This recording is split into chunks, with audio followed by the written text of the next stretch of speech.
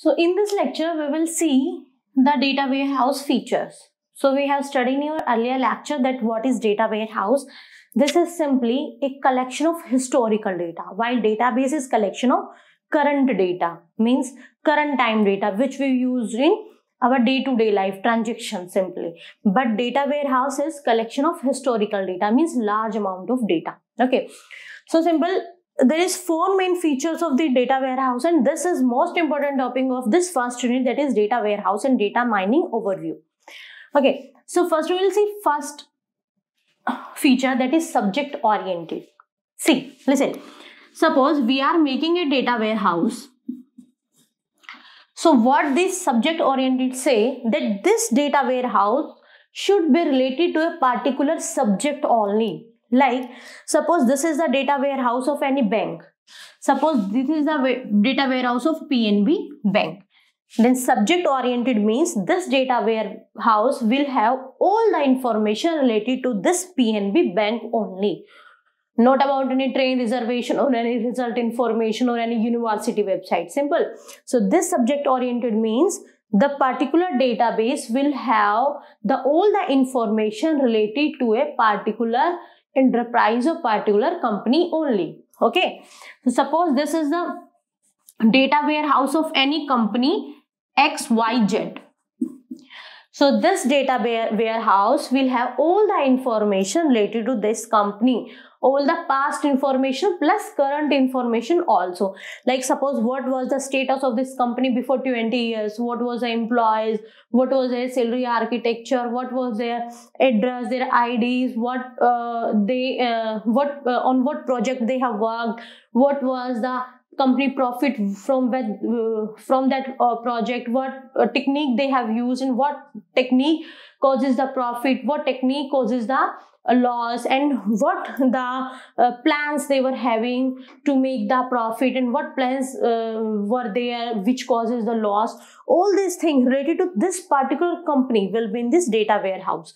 So subject oriented means the data warehouse will have the information, have all the data related to that particular company only.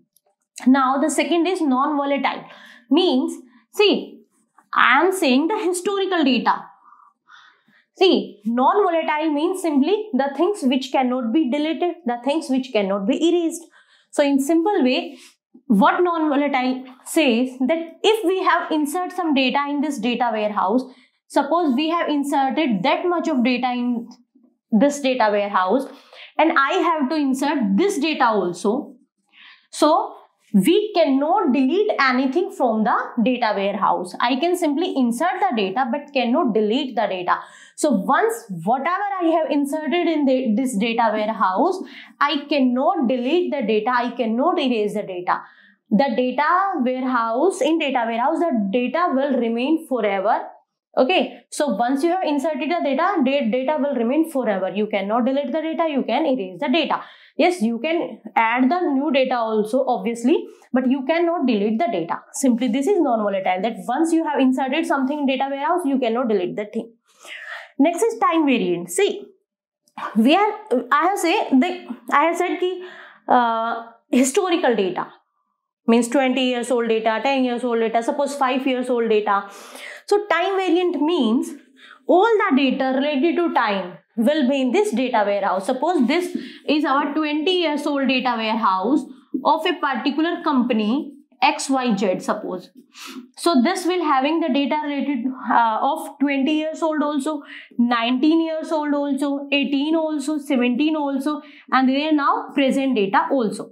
So this data warehouse will have all the data of this company related to time, like time variant, like 20 years means the data which is varying according to the time. 20 years old data, it is having 19 years, 18 years, 15 years, 10 and so on, present data also. So all the data related to time means varying with the time will also be in this data warehouse.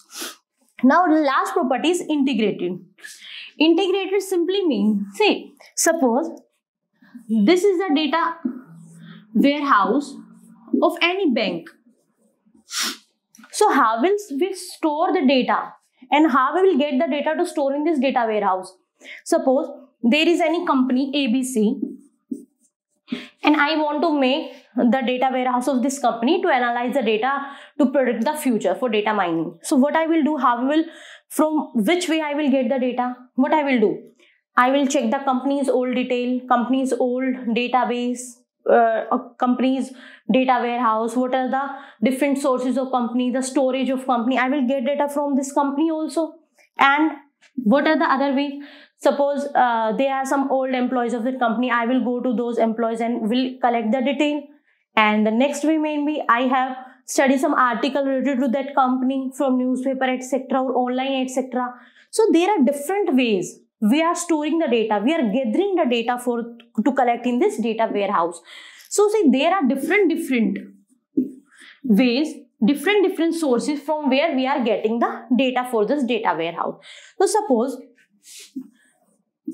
integrated means, suppose this is using some other language, this is using some other language, this is using some other language.